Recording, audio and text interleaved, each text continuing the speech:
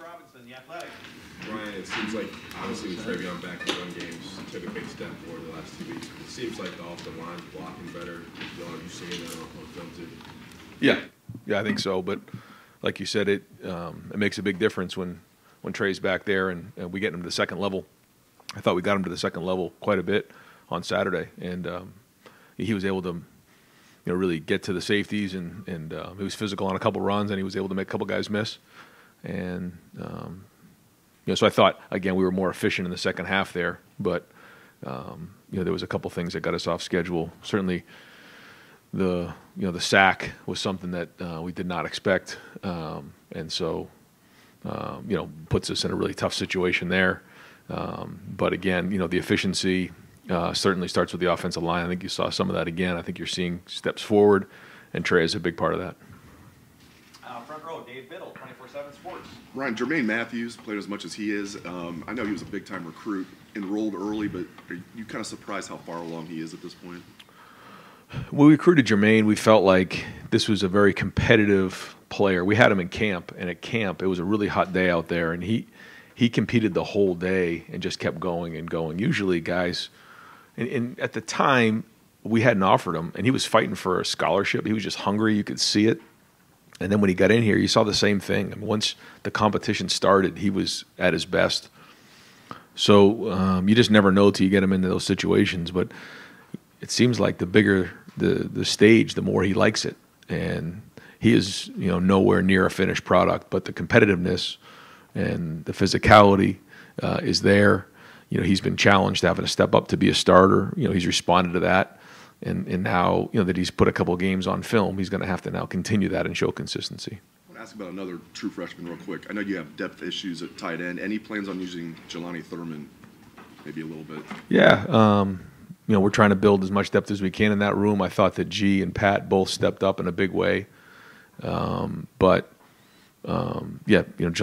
has an opportunity every day to show that he can be counted on in a game, and he was ready to go in the game if needed, and so we'll keep pushing him to get better. We think he has a tremendous skill set, and he has a very bright future ahead of him. So we're all in on him. So he's the tight end, as we talked about before. The tight end position is a developmental position. There's a lot there. Yep. Joey Kaufman, Columbus Dispatch. Ryan, you said after with the punt and when Jesse took off running, there was a miscommunication that happened there. Yeah. Now that you've had some time to look back on it, what led up to that? Well, the ball should have been punted. Never should have been run in that situation. So ultimately, I'm the head coach, and so it comes back on me. But it needs to be communicated better, and it's unacceptable. Any way the communication happens where it's a miscommunication like that? I just think the communication has to be clearer. When you make it too gray, you just you make it hard on the player, and no excuse. Jesse needs to punt the ball, but I think as coaches we can be clearer in exactly what we want on a play. Nathan Barrett, Cleveland.com. I guess continuing on that subject, this is going back to last season. Obviously, you had two situations last year. You had called punt fakes against Michigan, against Georgia, and they're not lined up right. They're not communicated right there. So, what happened in the offseason that even despite those issues, you decided to extend Parker? You got a raise, and continue what is also sort of an imbalance in the coaching staff between offensive and defensive coaches. Well, I watch Parker every day, and I see the way he coaches, and I think he's a great teacher and a great coach. And I can just tell you that he works as hard as anybody in the building. But we're all being evaluated every single time we're out there, and it's everybody that's involved in special teams. It's not just the coordinator, although he's ultimately in charge, and I'm ultimately in charge. So you can put it back on me, but clearly, we've everybody who's in charge of special teams, because there's a lot of coaches that are involved with that, in the meetings, can all do a better job, and so we'll just keep pushing to make it better. But we know what the expectation is. Changing subjects, it seems to be like this dichotomy right now between being pretty excited about the way the offense has looked in the second halves of games, but not so much in the first half. And where is your kind of balance of thought right now between being encouraged by what you're seeing in the second halves, but also maybe wondering when the first half is going to leave you too big of a hole to pull out of. I felt like there was some good individual performances when you put the film on Saturday, but you still want to see more overall just drives finish. And so the encouraging thing was we had more guys grade out. That was good. We just didn't complete enough drives there and finish with points in the first half. So again, there are definitely signs that we're moving in the right direction, but it's getting late in the season, so our urgency is at an all-time high. Another special teams question. You did in 2020. You did make a coaching adjustment in the midst of the season when a side wasn't performing up to snuff. Have you considered that with special teams to do something in the middle of this season? No. I think we're gonna stay where we are right now. I feel again I'm there every day. I'm watching how things are taught, and we all need to be a part of it. As a coaching staff. If I felt there was something that was not being taught right or done right, then I certainly would intercede. But I'm in those meetings. I see what goes on, and so we just need to do a better job. But like anything, we'll continue to evaluate it and make sure that we're doing what's best for the players. And a handful of plays last week during the season when you've had two running backs on the field. We know Chip is sort of like a fullback sometimes in those situations, but what does it give you every now and then when you maybe have Travion and Chip out there together? What does that do to the defense? Well, it gives you two ball carriers, and when that happens, they have to at least defend you a little bit differently. There's different schemes that you have to defend, and both of those guys bring a different skill package to the table. And when you're in three wide receivers with one tight end, they defend you a certain way. When you bring in another running back, it's just the spacing's different, the schemes are different, the angles are different. And sometimes when you can change that up, it opens up things in other areas, so a team isn't just focused on one personnel grouping or one scheme. And so to mix those things in is healthy. Now, you have to be efficient with it, and you have to figure out where you want to spend your time to get really good. But both of those guys give us something on the field at the same time. Ryan, I'm wondering if there's been any sort of philosophical change with the way that you all manage the injuries. In that, Emeka could go, held him out. Cade, emergency, held him out. Travion. I know that the training staff is ultimately going to make that decision. It's not all in your hands, but is there anything to that maybe after last year, or maybe not with Jackson, I don't know, that you want guys healthier at the end of the year and you're more willing to play a patient game than you might have been in the past? I don't think that's exactly it. I don't think it really has much to do with last year. I think in the situations that you're talking about guys who will do anything to get back on the field. I just think those are two very unique situations, and both guys are available and just like, Coach, I'm ready to go into the game, and we identify it and say, yeah, you could probably an emergency role, and you are available in case something happens, but you're not at 100%, and so. It's the training staff's job to make that decision and then inform me, hey, listen, he's not where he needs to be. If he needed to play 10 to 15 to 20 plays, he could do that. But certainly in the long run, it'd be better off if he didn't. That's the conversation. And so, every situation is unique. And that's why, I lean to the doctors and I lean to the sports medicine folks that give me that advice. What's the calculus for you? If that's the information that's presented and it's 10 to 15, is it the score of the game? Is it the opponent you're playing that week? I mean, it's all of that. All the above. Yeah. I mean, every week you're trying to figure out, okay, how do you win this game? And then how does it affect the rest of the season? And you do everything you possibly can to put your guys in that position. And all of those things come into play. Clay Hall, WSYX. Might have some news from the Big Ten tomorrow. I know you're probably not going to comment on that, but I just noticed an email this morning that you can now bet on a celebrity boxing match between you and the guy who coaches up north.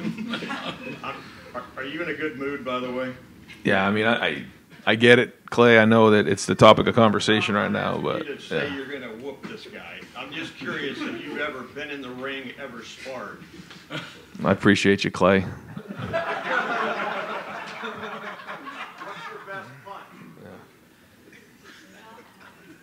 I'm not going to say anything. I get commented on when I say no comment, so I'm not going to say anything. Tom Sperry, WBNS. You've said the number one goal is obviously to win. This time of the year, how hard is it, though, to win these games? Well, I think it goes to your discipline, it goes to your consistency, it goes to your leadership, it goes to your maturity to understand what it takes. Nobody's entitled to winning. And we win a lot of games around here, but it's because of the hard work of the players on the field. And it's the week. It's getting their body up to where it needs to be. That this time of year, that's not easy to do. I mean, these guys, they're putting it on the line. They're preparing their bodies, whether it's the ice baths, whether it's the treatment, eating right, hydrating, sleep. I mean, that's a lot to this run that we're on.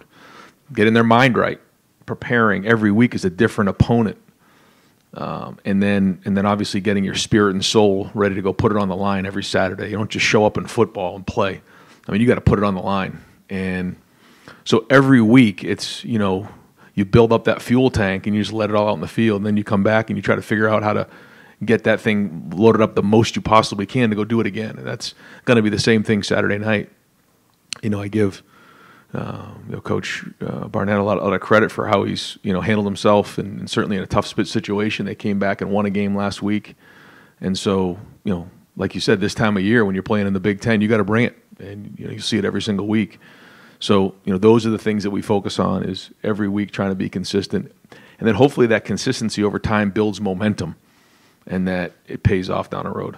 How do you think your guys handled the number one ranking? I know you want to be number one at the end of the year, but, they throw that on you now. You have that moniker. I think you have so many guys on our team that have just kind of been through all of this before, and they know it means absolutely nothing, and their goal is to win the whole thing and to be the number one team at the end of the year. So, we want to win them all, and that's all that matters. And so at the end, they'll rank us, but we're just going to try to win them all, and it continues this Saturday. Far left, Joe Nugent, WCMH. Big win by the Houston Texans. Another great job by CJ. What do you think of the success that he's having as a rookie this year? Well, I think he deserves all the success that he's receiving. This is somebody who went through kind of a tough time during the draft process. And really, a lot of people kind of questioned him in certain ways, and you never saw him react anyway. I thought he's handled himself like a pro.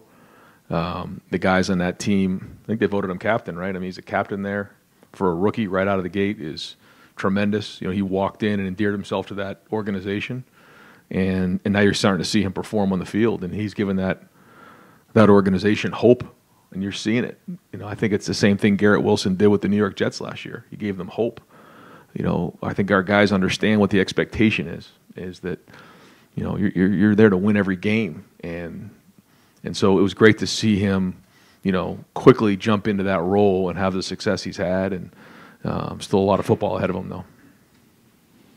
Stephen Means, Cleveland.com.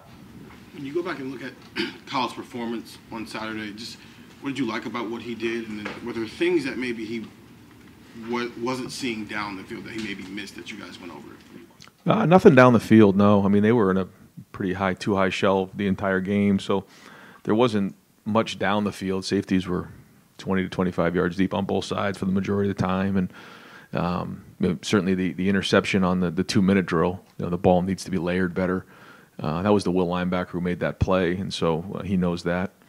But I thought he was efficient. I thought he checked the ball down when, if they're saying you're not going to throw the ball down the field, you have to be willing to take the check down. And a good example of that was in the first drive.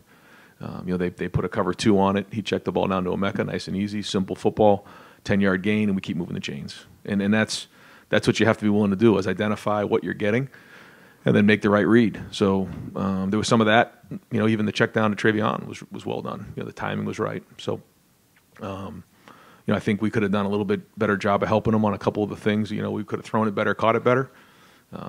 But if it wasn't for the interception, he would have graded out a champion. I thought overall he graded out well, but anytime you throw an interception and turn the ball over, you're not going to be graded out that way. So, again, I thought there was progress made. He started off well, had a bunch of completions in a row. That was good. Something that we've been focused on trying to get into a rhythm early in the game. So some real good there, and he's got to take the next step here again this week. Andy Backstrom, Letterman Row. Ryan, might have been your best day in the red zone as far as efficiency. I know at times you talk about it's just mainly execution more than anything, but what did you see from the red zone? Well, I thought there was precision down there, like you're saying. I think the throw, I forget what yard line we were with G, but the throw and catch was tremendous. And then the couple throws that Kyle made to Marvin were really well done as well. I mean, highly high efficiency there. And then the run game. I mean, we were running downhill on a couple of those, and every yard is worth 2, and we got vertical on those, and just overall ran the ball better and had more efficiency in the pass game.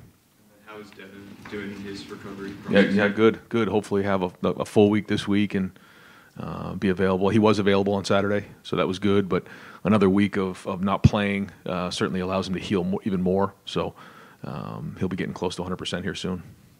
Pat Murphy, 24/7 Sports. Ryan, I wanted to clarify on the fake punt. Was it called a fake punt and Jesse just saw something and ran? Was that the situation? No. I mean, you have a rollout punt, and there are certain times where if nobody's out in front of you, you can take it. And we usually roll out to our right. We rolled out to our left in that spot, and so there was an overload to the right, and so the decision was just made too quickly, and they were able to rally to it, and so once you get the ball in that spot, we want the ball punted. Following up on Kyle, we've seen him have some really good stretches in games, and then like 11 for 11 to start, then he goes 1 for 5, then he comes back and plays well at the end. Sometimes it's been first half, second half. When you guys look at good stretches versus bad stretches, are you seeing anything, trends or anything for him when it's working and when it's clicking, and maybe when it's not?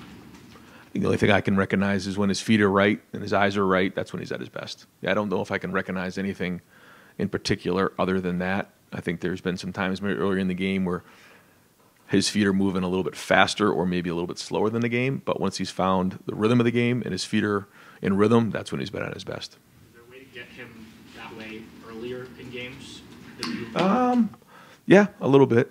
You try to find things that he's comfortable with, but sometimes you can't always predict it the right way, and you have to continually get more and more experience behind you so that you can get that feel for it. But a big part of it is during the week, trying to give him those looks so that and I thought he did a nice job of that in the game. There was some things that came up where you're looking for a route down the field, all of a sudden there's just like bodies right there, you find the check down, and that's good football, and it just now you have to be disciplined enough to do that, and you have to be able to execute those things. But I thought there was some good decisions made there.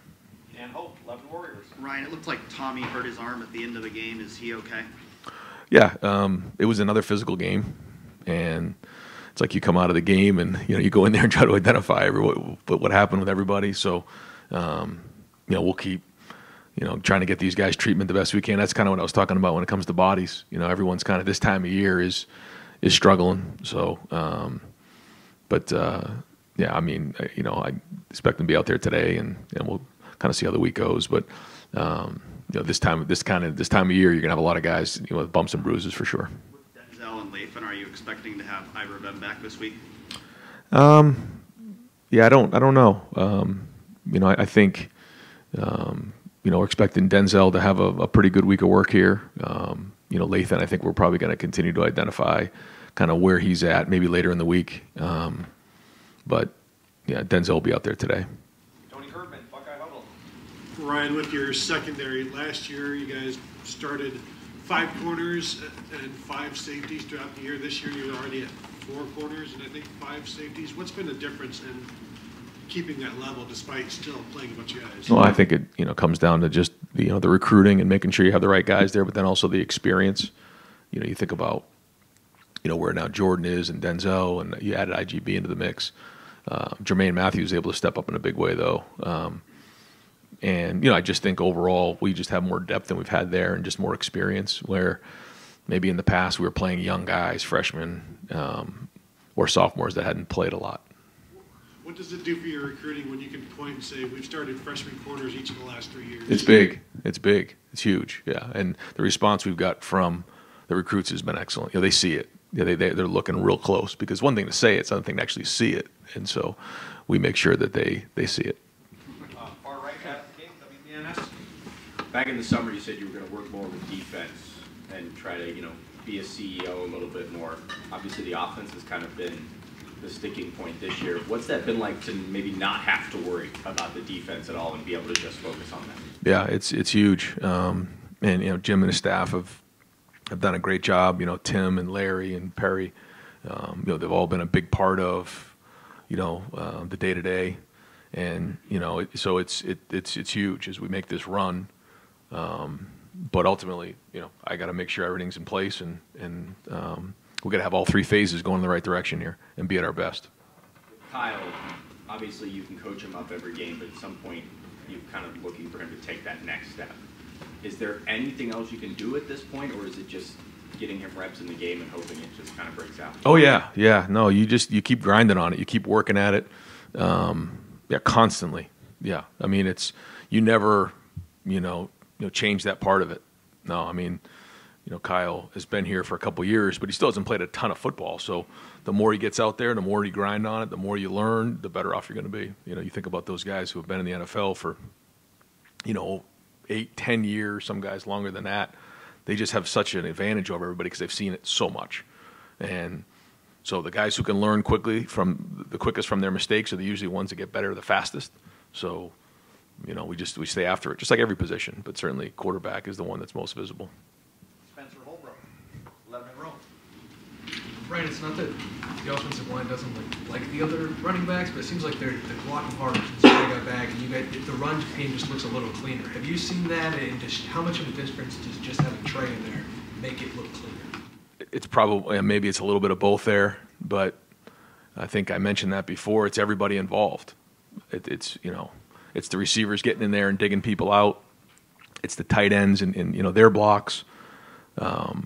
It's the quarterback making sure we get into the right play, or possibly reading somebody, or if it's a read or an RPO, making sure that we're not running into an overload box at times. It's making sure that as coaches we put them into the right play. I mean, it's everybody involved. But when you're having success, you just believe more. You start to see more of a confidence, and that's probably what you're recognizing. Tim May on 3. Thank you, Jerry. When you watch a quarterback, do you ever step back about this point in the season and kind of in your mind have a chart on how he's progressing? You understand what I'm saying? Because I would think everybody starts out reticent, then they get bold, and then they get bit by being bold, and then they get reticent again and stuff. And is Kyle kind of on that chart where you want him to be, if you follow my drift, of awareness, but also not being stupid with the ball, and just, what I mean? Just, do you actually have that in mind? Well, I think, there's certain things that you have to learn from, and you don't know until you've actually done them. You don't know until you've been, stripped. You don't know until, you got a zero pressure and you don't have a place to go with the ball. You learn all those things. You try to do the best you can as a coach to get out in front of those and give them a plan. But ultimately, you have to be a problem solver at quarterback. And, so we'll see. I mean, there's still so much football left. We're going to keep going at it this week and, kind of see where he's at. But it is. I mean, it's for everybody, but for Kyle as well, just that build-up of continually getting that experience to go play his best football here down the stretch.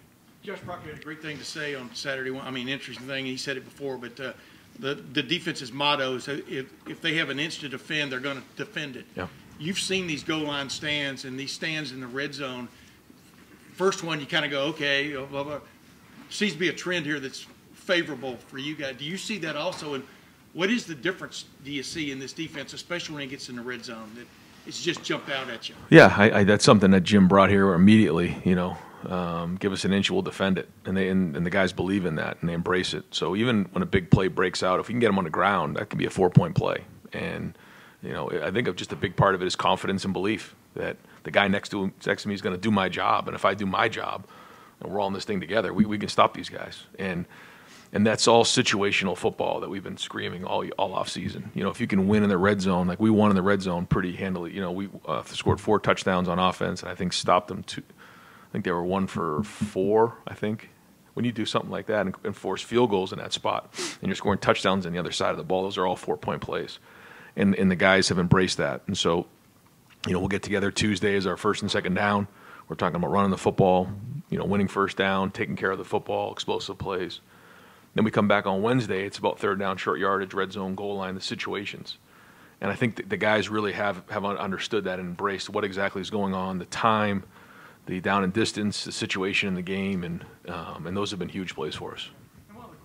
I know you're not going to comment, but I'm going to ask anyway. When you see your family's name brought up in situations like what has been going on for the last several weeks, does that make you angry? What obviously it has been brought to one reporter's attention that they have no evidence of anything like that occurring. But how do you handle all that tornado that's going on, along with what you're dealing with inside the building? Yeah, I just, right now, all you can do is focus on what's important, and what's important right now is Michigan State. And so we always say ignore the noise. The noise comes in different ways. We've talked about how, like for instance, the defense, they've played really well to this point. And last year took a lot of heat for that. And so, they're getting a lot of positive reinforcement. You have to ignore that noise. Like you said, ranked number 1 in the country. That's noise. And there's a lot of other noise out there. And so we have to get rid of all that stuff. And the team that can get rid of the distractions and ignore the noise the most this time of year gives them their best chance to play their best football. And so we're all going to do that, whether it's coaches or players. Thank you. Columbus Dispatch. Yeah, one more kind of about related to the injury stuff. I know that you never overlook an opponent, but Michigan State and then Minnesota, I mean, your big favorites knows you have a huge game, obviously, at the end.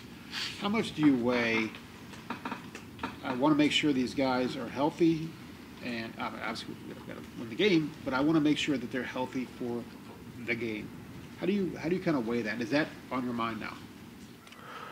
Yeah, I mean, we've talked about how we need to be playing our best at the end of the year, and a big part of that, like we talked about earlier, your body, your mind, your soul, and part of it is your body. And so these guys work hard, and we'll do everything we can to make sure that they're fresh, and try to make the best decision. It's one of those things where you can't just say one thing that covers everybody or covers the whole situation.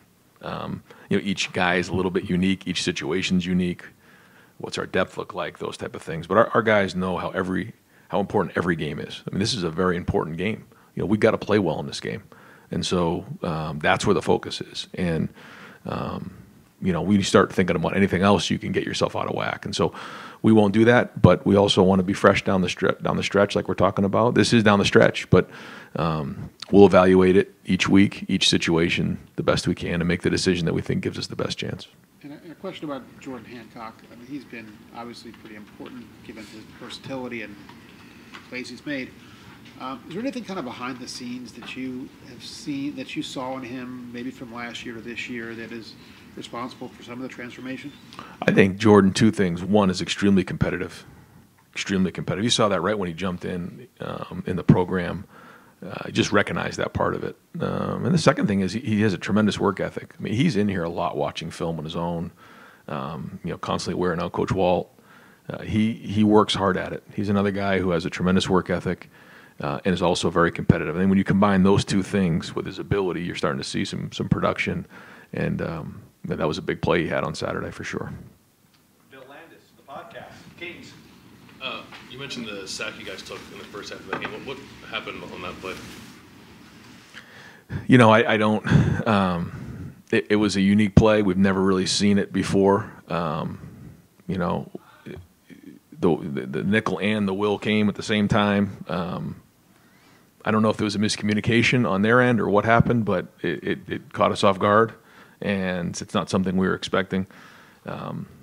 So I don't know exactly how it played out, but the line was going one way and both guys came. So very unique, but I'm glad that Kyle held on to that one because we weren't prepared for that. And so we made an adjustment to make sure that, moving forward, if that were to get called again, it was executed on defense that way, that we were ready for it. It didn't happen again. So, just I wrote it off as a one-off, and he held on to the ball, and we just had to move on, and would love to see us get half back there, took the flat. But when you take a hit like that you're not expecting, you can get rattled quick as a quarterback. And so, he had to get his feet back underneath him. And, at the end of the play, we ended up pooching. And I know that's not a great scenario. That's not what we want to be. We want to score points in that spot, but we didn't turn the ball over. And we don't want to lose the ball in third and extra long. So, overall, I thought Kyle in that moment handled himself well. That's how that played out.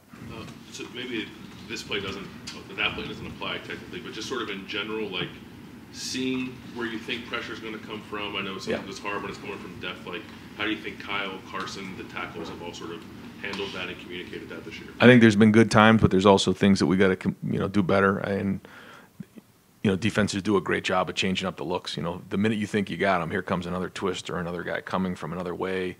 And as a coach, it's like, well, if it looks like this, they really can't bring that guy, and then all of a sudden they bring him and run a guy over. And so you have to be able to react. You have to be able to identify what they're doing early in the game. And I remember a coach telling me one time that used to go against, Peyton Manning, that early in the game they'd bring something that he hadn't seen before, and the first thing he'd do is just throw it over his head. They'd punt, and you weren't going to get him again.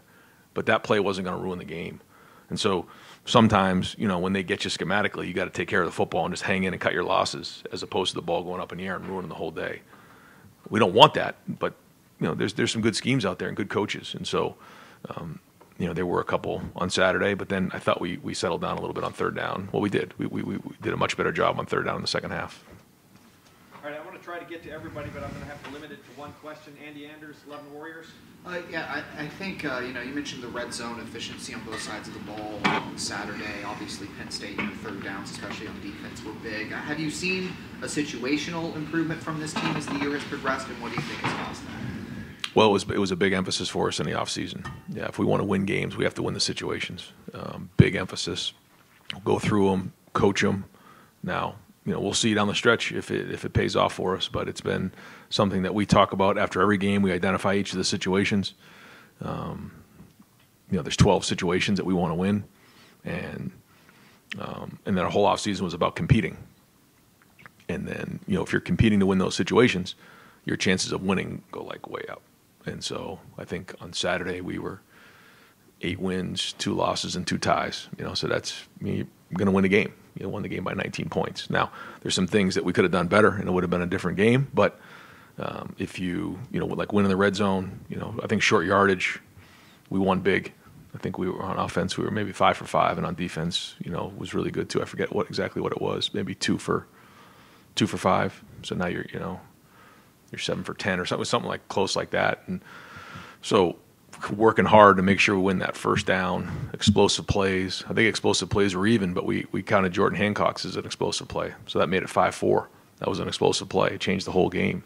So now I think our guys get it. I think you see even on the fourth down play where, they snapped it and then handed it off to the guy behind, and then he gets around the edge. IGB and those guys are fighting like crazy. We had 5 guys sprinting to get him down on the ground because they believe we get him on the ground, we can play some red zone defense. Those are 4-point plays. So I do think there's some awareness there.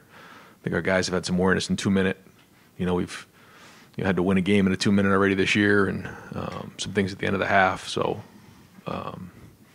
not perfect by any means, but it's been an emphasis. Dylan Davis, Billboard Gazette. You talk a lot about competitive stamina. Can you learn as much about your team from a game like this as you would as a big game where everybody's going to get up for it? I guess I know that obviously it's still a big game for you guys, but big favorites at home, prime time. Can you learn as much about a team from how they handle this kind of situation as opposed to a big game scenario? I think you learn different things. Yeah, but you're always learning, and I think you've heard me say this before. The issues are always there, whether they get brought to the forefront in a game where it comes down to one play or not. That's our job to identify those as coaches, and so I do that with the team, and I know that the coaches do with their units. Regardless of who you're playing, the issues are there, and so you have to identify what those issues are that need to get fixed, and the things that are going well need to be enhanced. So we watch on offense and defense, we watch clips of the good plays, the things we got to continue to build on, and the plays that, hey, man, like if we don't get this thing fixed, it's going to be a problem down the road. And I think the guys appreciate that, and they know that we're continually working to get better because, you know, if we've learned this year, it can come down to a play or two. We certainly know that coming off of last year. Jeremy Birmingham, the podcast. Brian, you guys all year, I think you probably will admit, like, haven't played a complete game offensively, and it seems like things ramp up in the second half every week where you are more efficient and maybe a little bit cleaner. You lost Kevin Wilson in the offseason, and it hasn't really been talked about, the alignment of the staff, who's upstairs, who's on the field. Is there anything to that discussion? Like, you have guys in the box that are relatively inexperienced compared to what Kevin was. Do you guys think about changing that at all, or is there any? Do you attribute the success in the second half to getting a chance to collect those thoughts at halftime?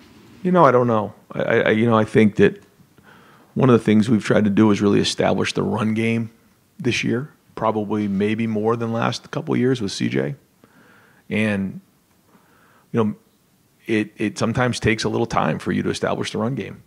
And, you know, I think you're starting to see that happen as you know, as the game goes on, you start to see those 3-yard hits get to 4 and 5, and then you start to see the 5 and 6s get to, you know, a little bit more explosive plays, and then it opens up more things in the pass game.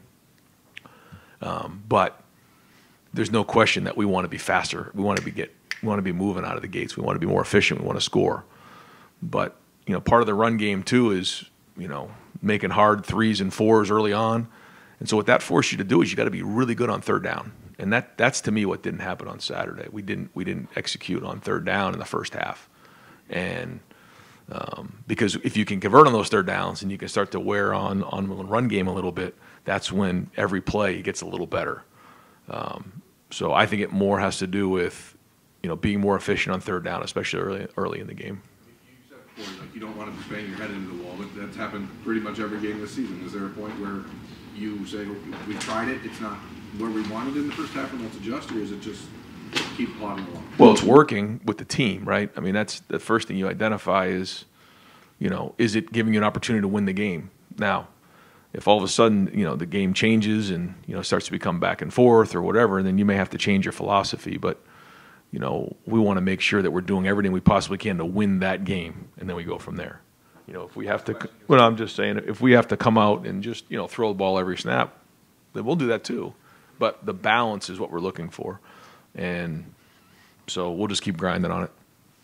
Last question, Steve Hellwagen, 24/7 Sports. Yeah, Coach, Josh Proctor, I think on the goal line had back-to-back tackles on second and third down, and then has the hit for the interception as well. Kind of an unsung hero, maybe around so many other guys on that defense. Just what he bring, I guess, in those situations, and is he okay after kind of getting a little knocked out there? Yeah. I you know, I think he's going to be ready to roll here. We'll keep looking at it, but tough player, productive player. Been through a lot, been through injuries, been through a few years here, seen the good, the bad, but he's still here and graded out a champion, and that was one heck of a play. You know, he never broke stride. And, you know, that was a big-time collision, and did a great job of just veering off of him enough not to make contact, you know, with his head. And that's not easy to do when you're going full speed like that. I mean, and you're making, you know, split-second decisions, and that ball squirts up in the air to Jordan. That was a huge play in the game. So, yeah, you know, we're counting on him to be a guy that we can, you know, rely on down the stretch to be a big part of our defense because he's a veteran guy that certainly has a lot of ability. Coach, thank you very much. Thanks, guys.